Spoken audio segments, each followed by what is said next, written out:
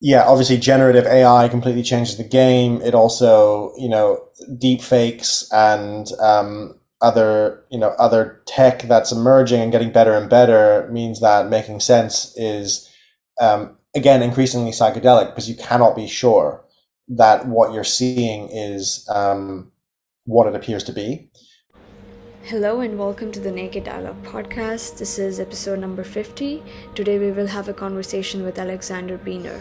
Alexander Beiner has researched shamanism in South America and Africa. He has campaigned for legalization of plant medicines and the expansion of religious freedom. He has also contributed to several major newspapers and journals.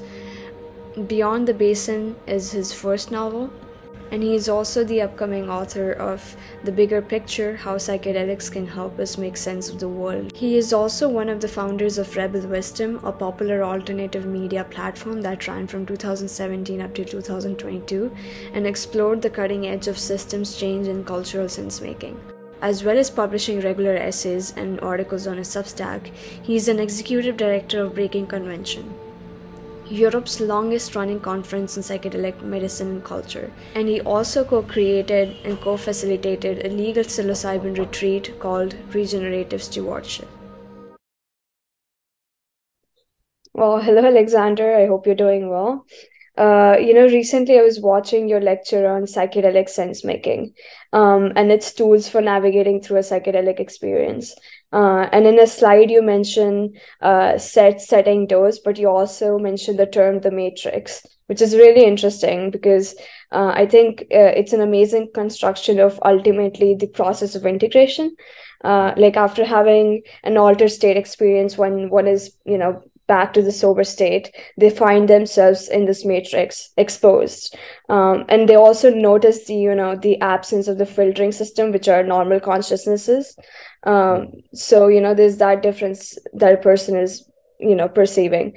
So all of this kind of ties up to how psychedelic sense making works as a broader system. So I wanted you to comment on what psychedelic sense making is, and also how it is impacting some of the things that we're going through in our culture today. Yeah, sure. So maybe I'll talk about Matrix just briefly first, just to explain that a little bit, and then I'll talk about psychedelic sense making more broadly, because they kind of link together. But yeah, Matrix actually is a word. So traditionally in psychedelics, the sort of study of it, but also the tools that people use to make sure they can navigate a psychedelic experience safely is set, setting, and dose, which people might be familiar with. And if they're not, set is your mindset. So, how you're doing, your inner world, what's going on in your life, your thought patterns, everything. And then setting is where you are. But I would say that extends beyond just like whatever room you're in or where in nature you are. I think setting also extends more broadly to the cultural setting and the cosmos. So it's much broader than it might be used often in the scientific literature.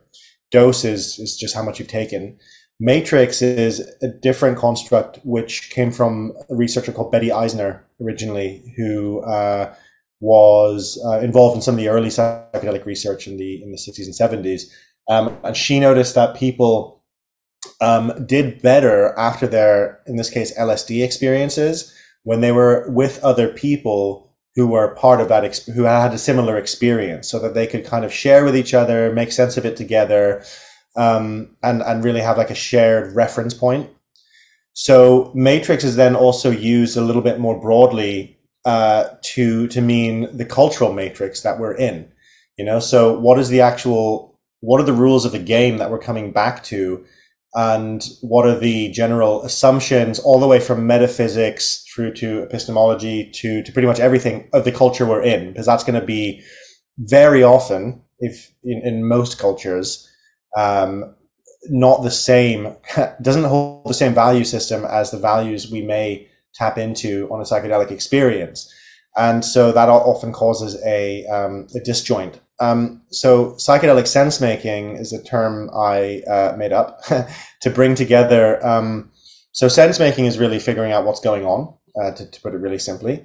It's a dynamic process of interpreting information analyzing it, acting on it, but it's not just a mental process. It's emotional. It's kind of I'm a big adherent of 4E cognitive science, which kind of suggests that our thinking doesn't just happen in the head. It's an embodied process. We're embedded in the world. It's always involves some kind of action as well. And it's also extended through each other. So it's much broader than just how we think. So that means that so the psychedelic experience it's got a bunch of qualities that make it really useful as let's say, we could say training ground, but I think it's much more than that, but I'll just use that for simplicity, for actually figuring out how to make sense of a very complex world that we all inhabit. So the psychedelic experience, for example, is high salience. So it's really a lot of information going on all at the same time. You feel more, you see more, you hear more, you interpret more, you can think multiple thoughts at the same time. It's all very intense. Intensity is sort of the name of the game. And it's also got a level of complexity that is much greater than our normal experience. And also different parts of the brain are exchanging information that wouldn't normally, or at least wouldn't normally in the way that they do. And so it's sort of multifaceted, and lots of different aspects of experience are overlapping at the same time.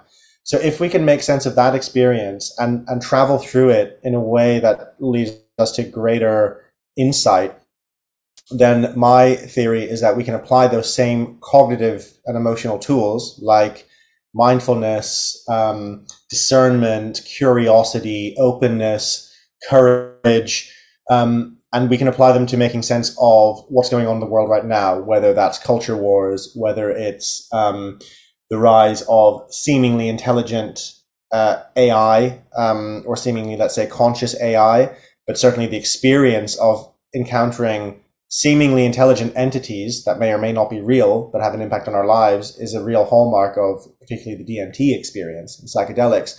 And so there are all these parallels. In a lot of ways, the world is getting a lot more psychedelic. And so we have this amazing opportunity to look beyond just mental health and look at how psychedelics can help us make sense of the world.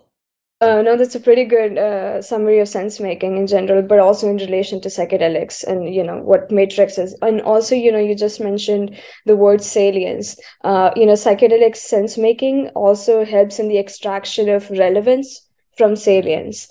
In that lecture, you claim that we live in a hyper salient information ecology, which was an interesting idea again, because salience mapping, helps decenter ourselves. So the current informational era is filled with people trying to decipher the truth, try to look for the truth, but they're often limited by their own ideological fixations. So how do you think an average person can develop tendencies to observe both the content and context of their environment, but from an unbiased and a non-reactive manner? Yeah, it's a really good question. I think the really simple answer for me would be stop believing things. I really borrowed that from Terence McKenna, who Terence McKenna is a psychedelic philosopher and wrote a lot of good books, including an account of True Hallucinations, I believe. And it's not, I'm actually now forgetting McKenna, but an account of an experience he and his brother Dennis McKenna had in La Chorrera. And they were out in South America and encountered took some mushrooms and had this very extended, really deep kind of peak experience. And there's this line in that the mushroom says to McKenna that he recounts, which is where he goes, why are we the ones being shown all this or having this experience? And it says, because you don't believe anything. And I always remember that, regardless of whatever layers of meaning are there or how personal it was to him, I just think it's a really cool idea. And I've tried to test that idea a lot to be like, can you go through life without having beliefs? And I think we have unconscious beliefs, which are pretty difficult unless we bring them into mindful awareness to kind of question. But I think overall, it's safer to go by direct personal experience and then check that against the direct personal experience of other people for kind of a collective sense-making process rather than just believing something.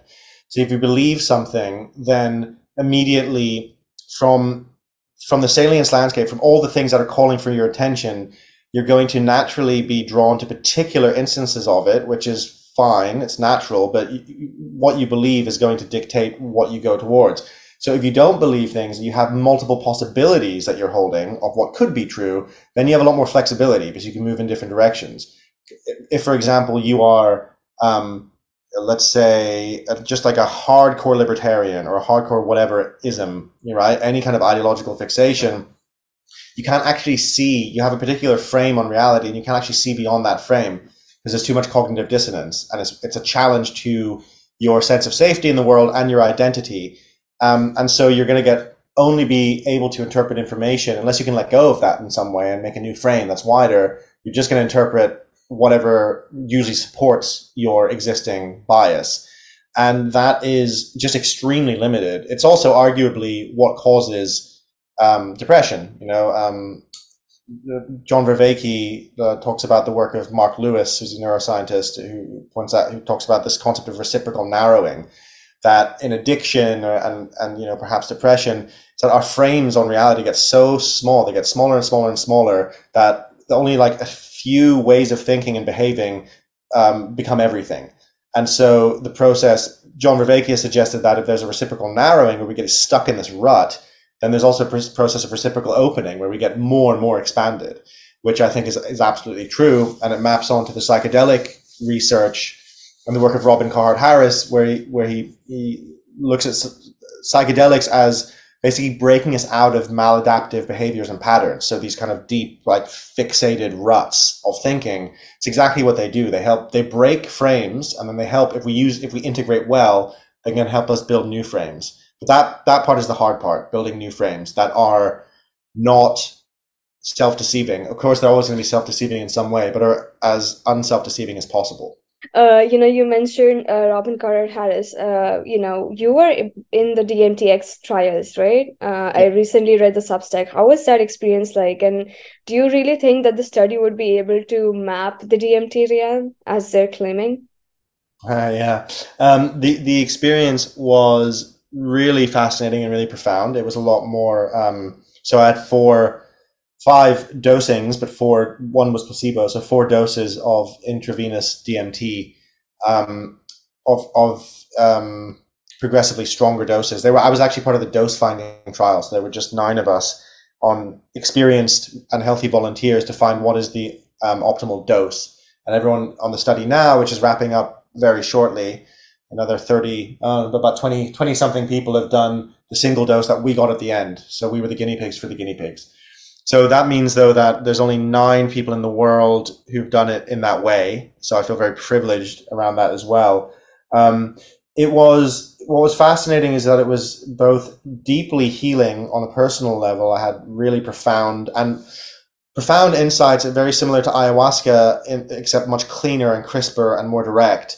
That were very much around, me, and particularly my vulnerability and level of intimacy with others and myself, feeling my emotions fully, dealing with, particularly like intense sort of intractable solutions in my life, or intractable problems rather, and trying to kind of find right relationship with them. So very psychedelic and very healing.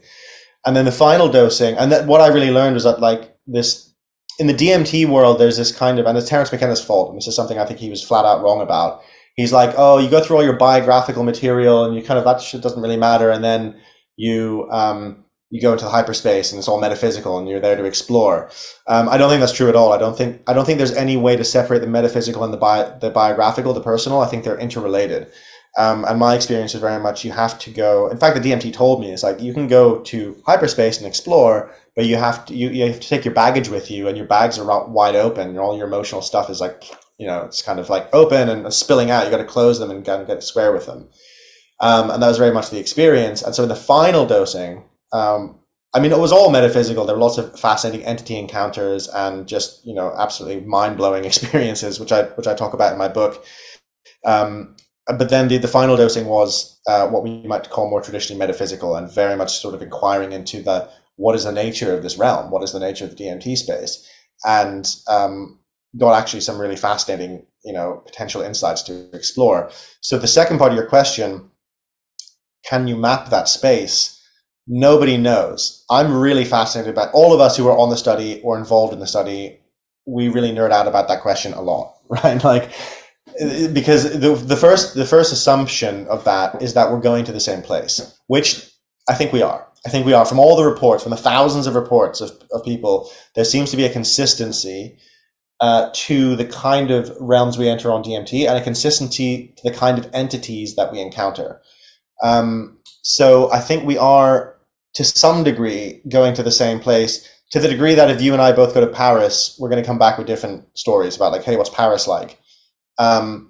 So in that metaphor, can we find something like the Eiffel Tower in the DMT space, where we're like, oh my God, we can reliably go to this place?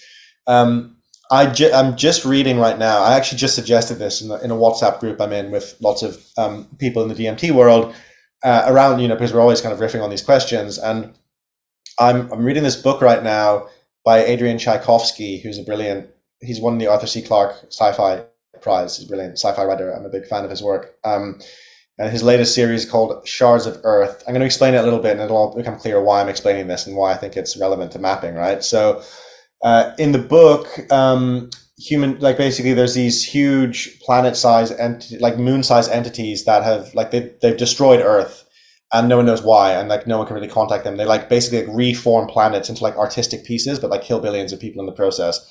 And the way that people travel faster than light is going into what's called unspace, so like the nothingness beneath the universe. And there's these the people who can navigate it really well are called intermediaries, and they're sort of like kind of not quite genetically engineered, but like they go through these brutal surgeries to be able to do that. And they're and the architects, which are the big aliens that kill planets, they come from unspace, right? So they figure out that they can make contact with them. The intermediaries can make contact with them, and they manage to stop them killing everyone by saying, like, hey, we're here, like through empathy, like, hey, you're actually killing people. And that works for a while, but then they come back, and the whole series is like, okay, what are they going to do now? Now, in the last book, it's really fascinating because they have multiple intermediaries trying to contact the architects who have now come back and are like killing planets. And so they're like, it's safer, it's more reliable if two do it at the same time, because then they might get through. And they're going through this very DMT-like space in kind of like under the fabric of reality that's like timeless and weird, and then the way they do it in the new book is they're like, okay, let's make a decision tree, because you kind of lose each other in the space as well. And I was like, that's a really fucking cool idea for DMT exploration, because the decision tree is like, if you encounter this, do this. So it's like, if you encounter this kind of entity, respond like this. If you come into a massive open cavern that has an orb in the center of it, which is where I always go when I start, it's like, go in this direction, like look up and go straight. So if we could do that, and we could agree a decision tree where we guarantee, like, okay, we're at least going to do the same decisions as each other to the T, right? Which you can do with DMT because you have agency in the space, and you can train to increase that. Then that would be fascinating to see what happens. It might be that nothing happens, and we're like, that was a total waste of time. Everyone's just like, it's just fucking chaos. But I have a sense that you could get somewhere with it. And even if we encountered the same thing a couple of times, that would have been more data to be like, okay, fascinating. How did we get there? So I really think this is an amazing technology that we could use, but it also requires us to be able to, like an astronaut has to train, a lot of different capacities to go to space. To be able to navigate that space, you have to really train a lot of capacities in yourself, including deep emotional work, deep relational work. So it's kind of like being an astronaut of the psyche, or of course, psychonaut, that's where the word comes from. But I think it's about like also moving beyond the old ideas we had about DMT, and including our emotional reality in it. Like any kind of decision tree or mapping is going to have to include our emotional reality, because we go to a different place if we're feeling different, is my sense. And in fact, that was my anecdotal sense, because I knew a lot of, I know a lot of the people who were on the trial with me in the dose finding trial. I know about more than half of them, and we've chatted after the trial, and it's been really interesting to be like, oh yeah, my second dosing was unbelievable, but then another, friend of mine, he'd had a shitty day, and his was shit. Couldn't really get into it. So it's like, that really matters. We need to figure that out too. So yeah, like talking about doses, do you think the more the dose is in terms of potency, the better visual experience there is in psychedelics? I mean, in like for DMT, it is definitely not true, because it's a very short-acting drug. But for LSD, I feel like the more micrograms you could increase, the more the period of peaking extends, and so it's Yeah. almost as if you're having a DMT experience, but on LSD. Yeah, yeah, definitely. No, no, that usually is the case. Although there are some people who don't report visual hallucination, and that's not really. They have much more embodied kind of emotional experiences, even on higher doses. But on the whole, yeah, I think you're right. Like that generally seems to be how it tracks.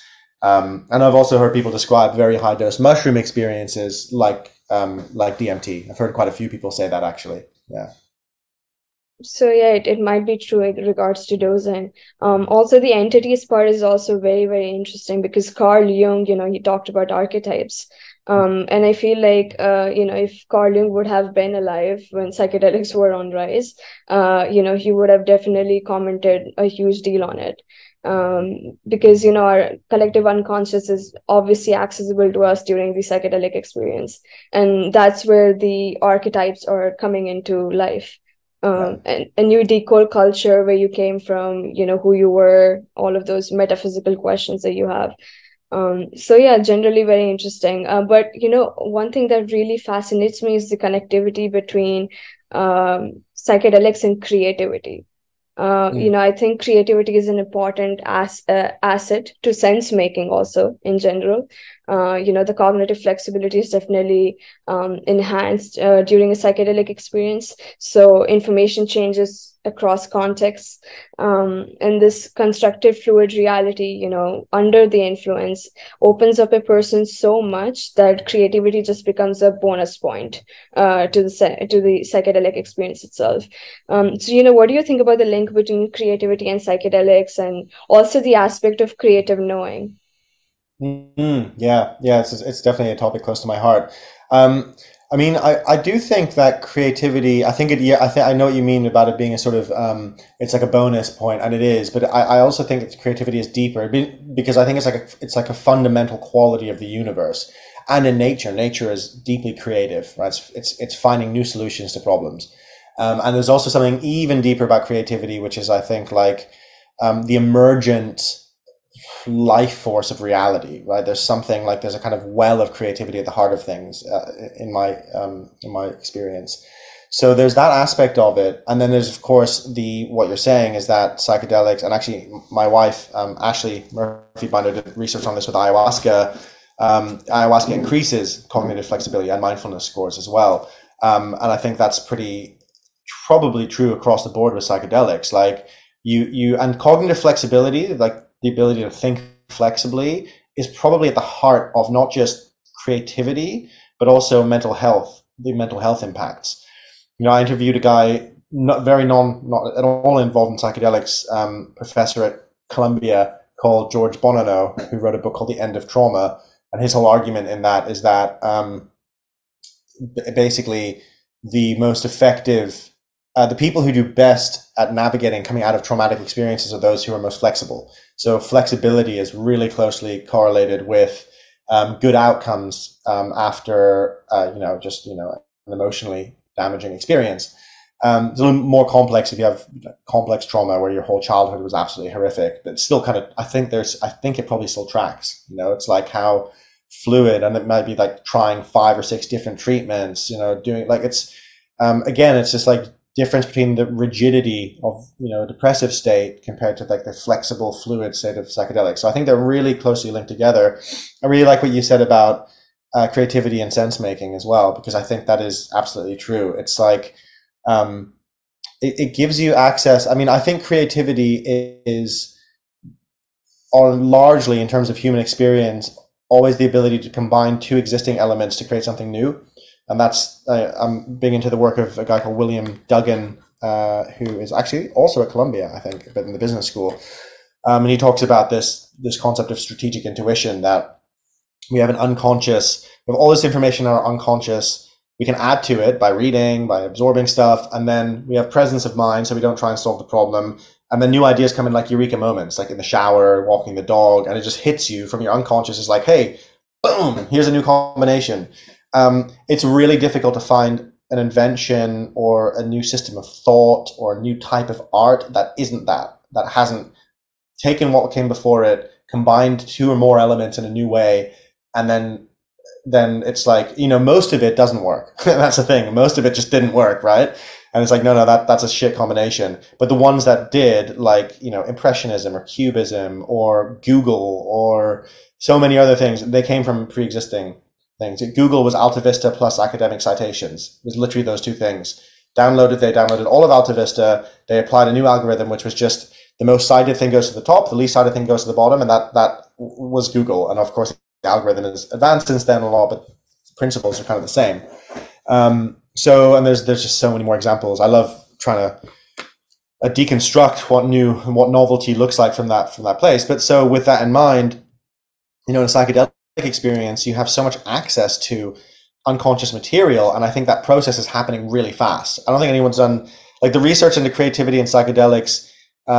It does sort of map onto this. I did a piece recently on my Substack about AI and creativity, where I spoke to a neuroscientist called Maria Ballet, and she talked about this pretty well, so people can check that out, because I can't remember exactly the terminology she used right now. But the kind of like convergent and divergent thinking, and they have these kind of models of what they think creativity is. That kind of, loosely map onto the model I was just describing. But I think practically you just have so much information to work with, and ideas are popping in. And like with real life, some of those ideas are ridiculous. And then after your trip, you're like, nah, that's a mad idea.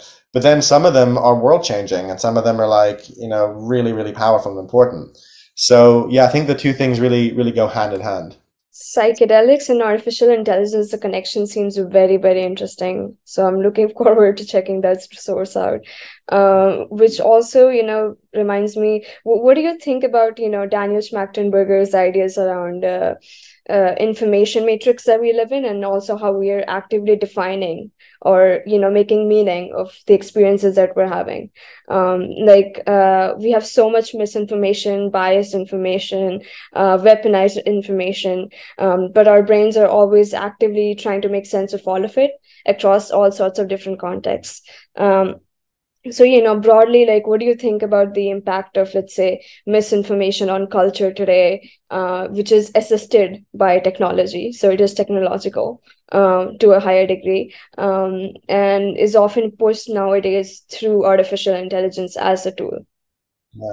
Yeah. I mean, I think it's pretty disastrous in a lot of ways, especially with, obviously generative AI completely changes the game. It also, deep fakes and other tech that's emerging and getting better and better means that making sense is, again, increasingly psychedelic, because you cannot be sure that what you're seeing is what it appears to be.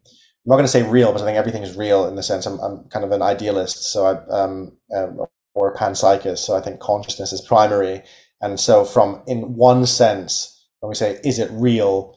I think from our particular perception it is, but then also it doesn't mean that if I think I'm a purple elephant, I actually am.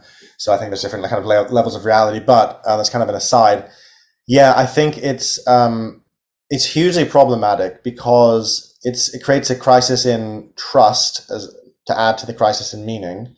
So we don't actually know what information to trust. We also don't really know what institutions to trust. We don't actually know what people to trust in the online world. I don't even know if it's a person at this stage. It could be an AI, it could be an AI chatbot that I'm talking to. So that creates a potentially really a bad trip, in the sense of losing our center and losing our connectedness to a sense of the real and what's solid and what is verifiable. And I think it makes it increasingly important to have that. And a part of that is, I think, embodied experience is real, and your experience of the world, the fact that you're having an experience, is real. Doesn't mean that everything you're experiencing can be verified with other people or is real in that sense. That requires group sense making, and that requires us to have basically just a very good level of discernment, and also the tried and tested ways of finding truth as a group. So testing our propositions, being aware of the inherent biases in our own cognition and in the systems we're part of as well. I think probably it's more important to focus on the systems level, because we could be amazing sense makers, but if we're in a as Schmactenberger points to, in a race to the bottom, multipolar trap world where there's a kind of warfare in information and the whole system is not designed for truth seeking, then it's an uphill struggle that we're probably as individuals really not going to win. So I'm increasingly I'm increasingly drawn to the idea of how we build new systems. I mean, it's also massively difficult because, one of the debates in that is, okay, well, do we create new institutions, for example, and get rid of the old institutions? And I don't personally think that's going to work, because institutions take a very long time to form and are very kind of, for example, the media or our health care system. So it's tempting to be like, we're going to do something totally new. It's all going to be holistic. It's all going to be completely different. It's going to be a different finance model. It's going to be different everything. What tends to happen, and from what I've observed, is that we just run into the same problems that people ran into like in the 1800s when they were trying to make these institutions, and then they have to work around, and you start realizing like, oh shit, actually the workarounds are pretty smart, because these are perennial problems with, say, journalism or with whatever it might be. Like if you look at like journalism, for example, where we're getting our truth from, if you look at how journalism worked in the 1870s, I mean, they didn't give a shit about truth seeking. I mean, it was awful. It was like really kind of all over the place, tabloidy, not everywhere, but like it was actually considerably worse in a lot of ways. Like institutions evolve over time, and we have things like checking your sources and, giving right of reply and all of that. That comes out of like hard work. So basically, in some way, I think we need to reform our existing institutions to bring them up to scratch with a completely different world and a different level of human consciousness. And that just requires, I don't know exactly what that requires, but it certainly requires people in those institutions and in places of power starting to think and feel differently. So I don't think you can just give everyone psychedelics. I don't think that works, because you just get tech bros being like, oh, I need to invest more in Bitcoin. And it's not as simple as creating these individual experiences. It's like designing new systems very explicitly, and new games to play. So and I think a lot of people in this space are trying to figure out different ways to do that, and it's hard as hell, but possible, I think. True, no, I agree with you. I often worry about AI safety myself a lot, because what we've had so many advanced AI systems come out so far that it's not insane to think that artificial general intelligence might much closer than we would have imagined. Kind of going back to the topic of psychedelics, your new book is coming out, The Bigger Picture: How Psychedelics Can Help Us Make Sense of the World. So what are the chapters and sections of the book like? Yeah, so I mean, the overarching argument I'm making in the book is something I mentioned earlier, which is that the skills and capacities and insights that we gain on psychedelics, and also what psychedelic science is revealing and psychedelic philosophy, are kind of exactly what we need right now to make sense of the world, to make sense of a world of runaway AI, of the meta crisis, of all these overlapping crises we're trying to figure out how to solve. I don't think they're the solution to everything, but I think they're a really important tool. So the way I structured the book is the first chapter, and I also, running through that, are my experiences on the DMT extended state trial. And so I weave the personal and the bigger picture stuff together. I would say it's probably about 75% sociological analysis of where we're at and how psychedelics relate, and maybe the remaining percent my own personal experiences, which was an interesting process in the writing process to figure out where that balance was or should be. I read a lot of different, really kind of diverse first person sort of journalistic accounts to kind of get a sense of it, which was kind of fun. But yeah, so the first chapter is it's called Strange Drugs for Strange Times, and it's all about Introducing people to psychedelics. I don't go into the entire history because well, that was not the kind of book I wanted to write, but I want to give a good solid foundation of, the history of psychedelics, why this, why now, the indigenous usage, and the psychedelic renaissance, and then looking at how do psychedelics actually change how we think and feel and perceive. So I, draw on the work of Robin Carhart Harris, John Vervaeke, many. I think I've referenced probably 200 people in the books. There's a lot of different from lots of different fields, and of course I spent 5 years through Rebel Wisdom interviewing super intelligent people, which made it much easier to be like, okay, I want Ian McGilchrist here, I want this person here. So and then I had, so in that chapter, basically, I'm kind of making the case for that, and I talk about my first dosing on the trial. The next chapter is called The Big Crisis, and that's my word for the meta crisis. But I wanted a different word for a more mainstream audience to be able to understand it, because meta crisis sounds really like, it's just people are like, what does meta mean? That's just usually what I think most of us go to. So I call it the big crisis, but it's, if people are familiar with the concept of the meta crisis, which is all these overlapping crises that we're facing at the same time, the sort of like crisis of civilization, that's what I'm looking at. And I'm kind of like looking at the different angles of it, from the meaning crisis, environmental crisis, and where psychedelics apply to each of those. And also taking a critical look, like, for example, a lot of people, there's studies out, a lot of people see psychedelics as being sort of like eco agents, like they make you naturally more ecologically minded. I don't think that's necessarily true. I think it's partly true, but I think it's a lot more complex than that, because they could also deeply connect you to the city you're in. You could have that experience. I think they're much more, the phrase ecodelic is probably better there, which is that the idea behind that is that they connect you to whatever environment you're in. Also, there's a lot of people who are already ecologically minded take psychedelics, and there's the whole remnant, there's the whole kind of 1960s kind of hippie movement, and the environmentalists sprung out of that. So it's very culturally specific. I think psychedelics are extremely culturally specific. But at the same time, I think they have tremendous potential for helping us reframe our problems. So that idea of reframing our problems and looking at them more from different angles, I think that's kind of one of the arguments I'm making there. Chapter 3 is all about the internet and AI, and also my second dosing, which was a really wild dosing. And that's actually one of my favorite chapters. And then chapter 4 is all about darkness, like the dark side of psychedelics, from psychedelic capitalism to the kind of delusional states we can get into, to the capture by the multipolar traps of late stage capitalism, and a lot of other identity politics, all of that stuff, which was the hardest chapter to write. One of the ones I'm most proud of, because not a lot of people are talking about that in great detail, especially in the media. It's all like, it went from like LSD makes you jump out of windows to like LSD resets your brain and cures your depression in one dose, and neither of those are true, right? It's just kind of like the media are so bad at talking about psychedelics.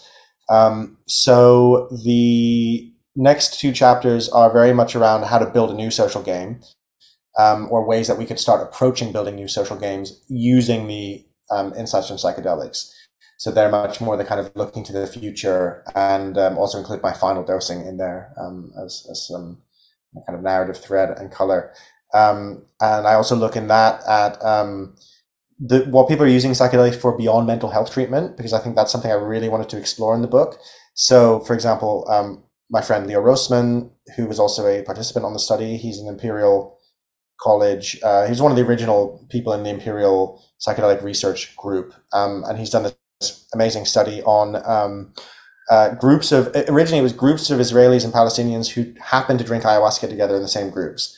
And then he took it further and he took them out to Spain and actively did ayahuasca ceremonies that were focused on conflict resolution. And I happened to live next door to him while he was doing that. So I got like the kind of first interview discussion when he literally came back from Spain. I was like, could you tell me what it's like for the book? Because I was already writing it. And it's just fascinating. He hasn't published it yet, but that's one of the things I found really interesting. Is like everything with psychedelics is complex and rich. Like you're like, okay, let's do conflict resolution, and the reality of that is, and I kind of extrapolate on this to look at like the psychedelics in the 60s and why that didn't work, etc. Because it didn't have that complexity to it.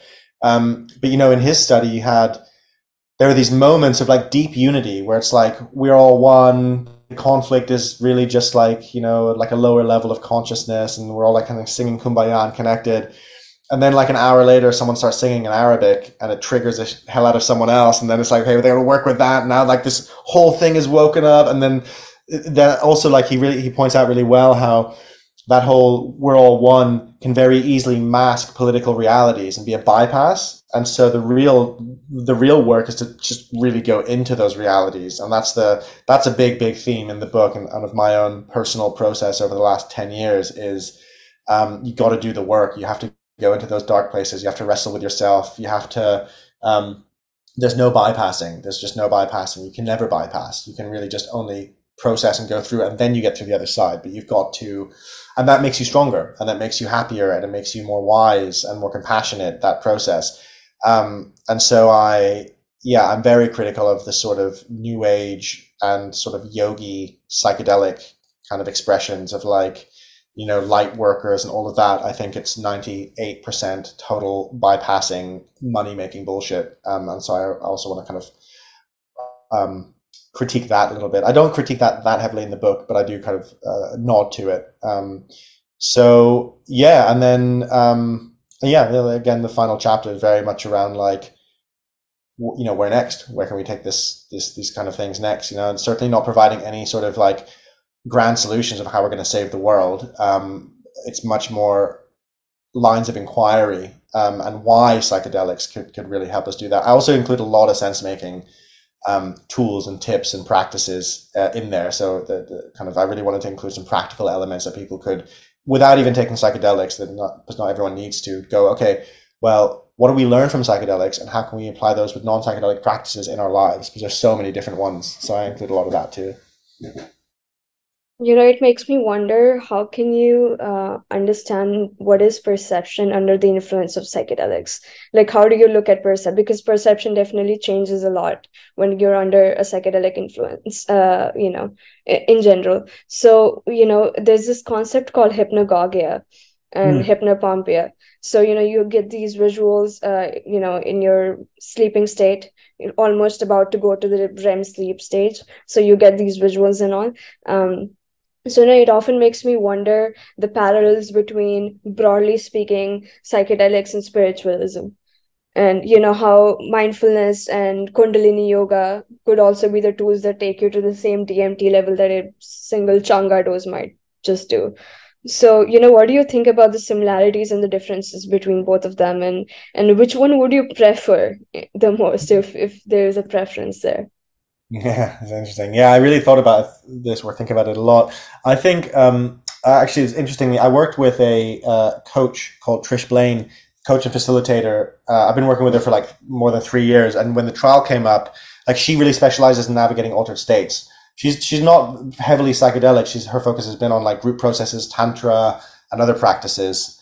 But I was like, Trish, would you help me prepare for and integrate and navigate? So, you know, I'm an experienced psychonaut, so I could bring the kind of specific psychedelic stuff, but that was incredibly useful, partly because Trish has a model called the 4 forces, which is the idea being that we have these 4 basic desires that we're often trying to get met. So connection, we want to connect, we want to love and be loved.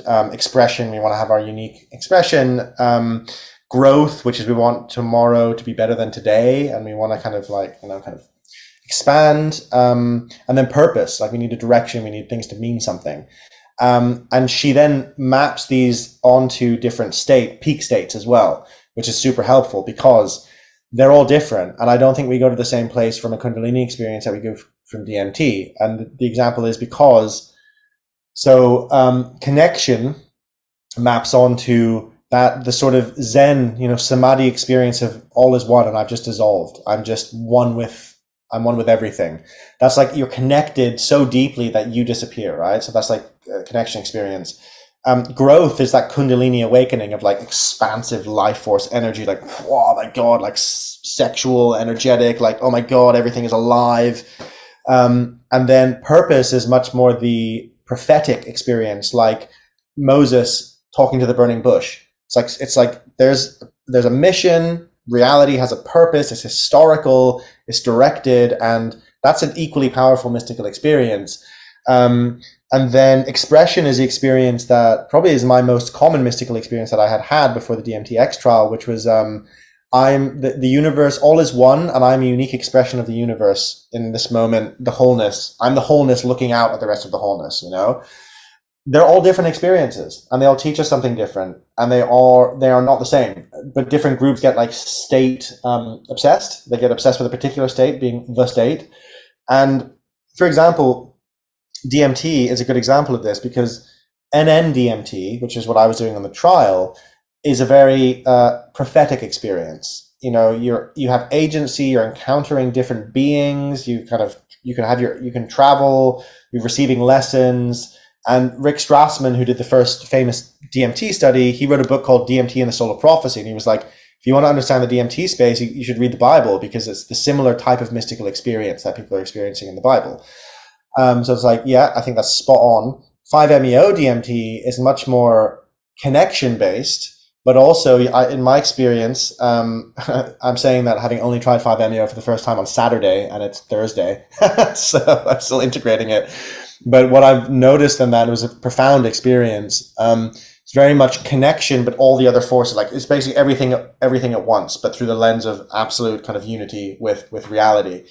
They're really different experiences. And on the DMT extended state trial, in my final dosing, I had a mystical experience which I've never had before, which is the overview effect that astronauts report when they see the Earth from space, and everything just gets your perspective on what matters and what's important, and you in relation to reality totally changes.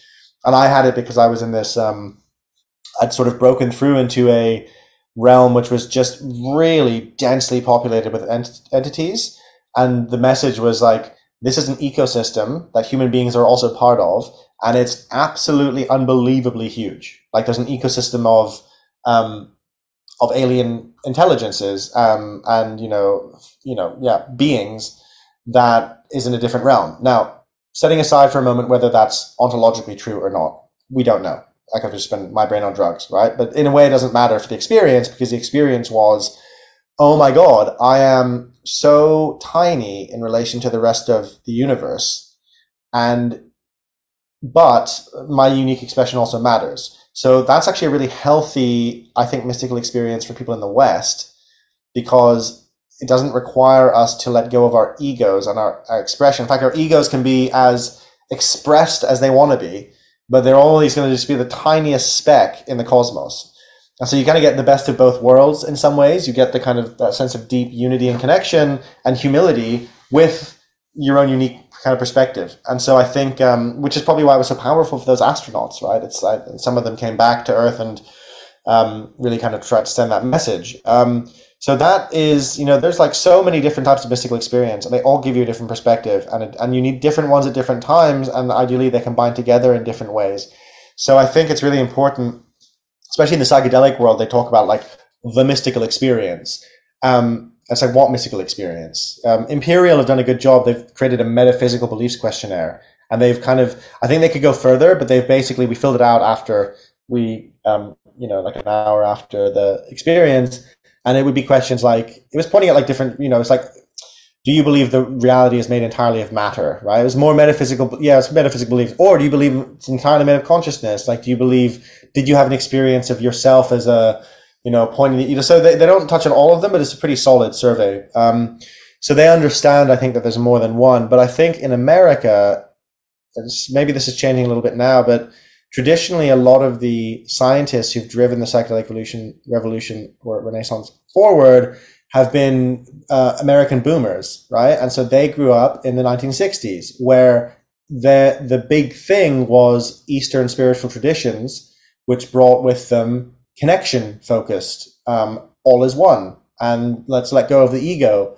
That I don't think really worked very well for the West. I think it created a lot of bypassing, but I think one of the results was that a lot of them, when they thought mystical experience, they thought that mystical experience.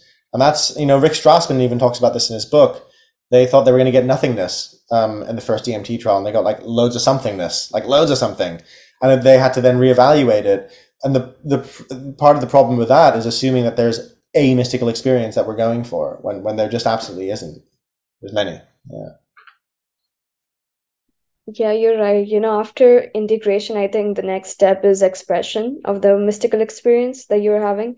And one of the things that I actively think about is, how what is this perception that we are directly accessing at all times, unbiased of the filters that the environment imposes on us. So, what do you think about this psychedelic visual perception that we perceive, like the hallucinations that we get? Do you think that there might be an underlying visual, within our underlying reality itself, or do you think it's something else is happening? Yeah, that's a cool question. I think the feeling I have, and I've heard a lot of people say this, of seeing, for example, like hieroglyph symbols on mushrooms or on DMT, these very distinct geometric shapes. They don't feel like something that my brain is. Yeah, obviously it is my brain doing something of as well, but it feels that they have some kind of meaning to them and some kind of mystery, and they're sort of seem like they don't care that I'm there. They're just what they are. And so I find that absolutely fascinating. Like, and obviously a lot of them are fractal, and there's fractals in nature as well. So there's a kind of underlying, I think, mathematical code that we're tapping into. I think it is underlying, actually. Like, I think there's something to it, to the visuals. And there's other people who have researched this way better than I ever could, because I'm shit at maths. But I know there are people looking at this, like looking at those visuals and those patterns and applying them to what we see elsewhere in nature, right? And I think that is really important, because it's like, yeah, I think we are tapping into a different way of perceiving something that is already there, rather than and I think we're also overlaying a whole bunch of stuff on that as well. So it's not black or white. It's like it's a really complicated thing. But yeah, there is, I mean, I just find it so endlessly interesting that we are all seeing these similar patterns, and also the fact that you see these kind of hieroglyphs and on like Mayan temples a lot as well, like this kind of very Mayan looking, and a lot of people report that. I'd be cool if someone did a study specifically on that, actually, just to see how many are reporting it. But there is something to it, and there is some sense of meaning in the symbols. I think that's what it is. It's like the symbols seem meaningful and important. That is really fascinating, and the neuroscientists, I mean, their explanation for this kind of thing is like, when you smoke DMT, when you ingest DMT, you have this kind of total deconstruction of the previous reality, and your brain has to construct a new reality. And because we're prone to see agency and aliveness in objects, even, and in different animals, your brain makes these entities. I think it's partly true, because I think the way the entities look is partly due to our cultural framework and our projection. But I think the entities themselves and their intentionality and their energy, I think they are real and exist, independent of our perception of them. But of course, neuroscience can never say that, because it's based on physicalism. It's based on the idea that the only thing that's real is matter. And that's actually, I mean, back to the book for a moment. One of the main things I'm exploring, and also that I explored in a recent article about AI, is that I think that the greatest gift of psychedelics is that they can help us realign our sense of what reality is to begin with. And actually, a lot of people move towards a more panpsychist or idealist view, in which consciousness is either a key aspect or all of reality. And I think all of the game theory traps and dislocation and lack of meaning and crises that we're facing, somewhere down the line, can boil back down to our cultural story, which is based on physicalism. So it's our metaphysics that are broken. Daniel Schmactenberger talks about generator functions, right? Like, what are the things downstream causing these kind of like symptoms of collapse, etc. And so what I do in that article and in the book is like look at what is the generator function of the generator functions. And I think it's physicalism. I think it's the fact that we don't understand that our view in reality is out of date. So I had a great conversation, for example, with Bernardo Kastrup around this, and it was one of my favorite conversations in the book, and probably one of the ones I used the most to kind of make sense of this, and I'd really apply what the psychedelic experience can steer us towards to, okay, what would it actually look like to orient ourselves to a different metaphysics? Because the evidence is really strong from quantum physics and elsewhere that consciousness is an integral part of the universe. And so why don't we play with starting there first and see what systems, new systems and ways of doing things emerge from that different metaphysical foundation? There's nothing deeper than that, except more metaphysics, I guess. Yeah. No, you're right. So like one last thing, when like how do you so when a person is exposed to the matrix after having a psychedelic experience, their perception about it is definitely vividly changed. So apart from, let's say, the tool of decentering, what other tools would you recommend for the person to actually navigate through the matrix after they've had a psychedelic experience? Yeah, that's a good question. So I would say, yeah, to navigate through the world as it is after psychedelic experience. And there's a few aside, so decentering, this ability to take a step back and observe the content of experience, super important. But so is embodiment, to really come into the body, because that's real. Like, and it's as real as it gets, because if you don't have the body, you're not perceiving anything. And so the body and the breath. Also, keeping that sort of psychedelic playfulness and challenge to the existing structure. I think that's always been the promise of like the psychedelic counterculture, at least in the West in the last 50 years or 60 years, has been, oh, this is, I'm not a full social constructivist by any means, but because I do believe there are essentials. But I think a lot, especially if our social games are constructed. And I think that means that we can question those and challenge those while also connecting to what's essential. That's why I think embodiment is so important. It's just like that gives the baseline of like, this body is real, my biology is real, my perception is mine, and I'm having an experience. Those are foundational, real things. And then from that place, I can start to deconstruct. But you can't deconstruct unless you have something for everything to fall into. So I think then again, the sacred, staying close to the sacred, that experience of the deep mystery at the heart of things that transcends language and transcends any social games, that's absolutely essential if we're going to be deconstructing anything. Because what we've tried to do in the West is deconstruct everything with a cultural story that goes, oh yeah, by the way, you don't mean anything. You're just like a meat machine that's farting out consciousness as a side product. And the only thing that matters is accumulation. It's quantity rather than quality. That's a disastrous combination because you're deconstructing into your own kind of collective hell.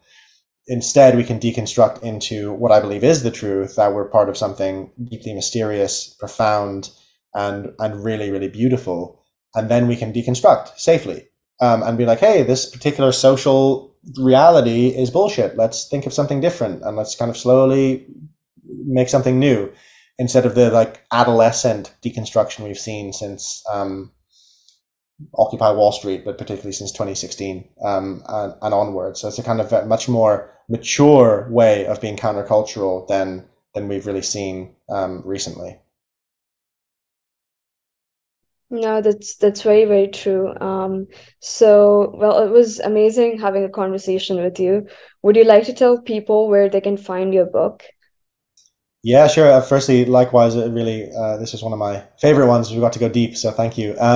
Yeah, you can find my book on pretty much everywhere that sells books. If you're in the US, it's everywhere from Barnes and Noble to obviously Amazon, Target, Walmart. Apparently, I saw the other day, which is great.